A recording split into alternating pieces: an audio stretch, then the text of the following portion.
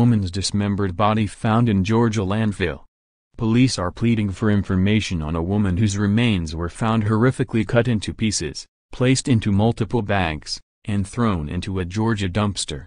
Sanitation workers made the grisly discovery on Monday when part of the victim's torso fell out of a bag they were dumping at the Bartow County landfill. Authorities believe she was placed there on Saturday. "I've been doing this 35 years and I've never seen something like this before.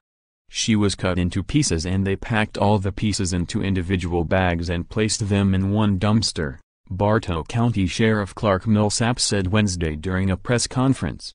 "Because of the way it happened and the dismemberment, it's a very disturbing case," he said to the Atlanta Journal-Constitution on the violent homicide. The victim is described to be a white woman with brown or red hair between 18 to 35 years old. She was between 5 feet 2 and 5 feet 6 tall and weighed about 150 pounds.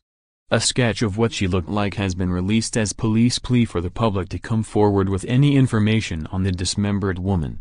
A picture of her unique tattoos sprawled across her chest have also been released, which include 2 Easter lilies and a Sacred Heart.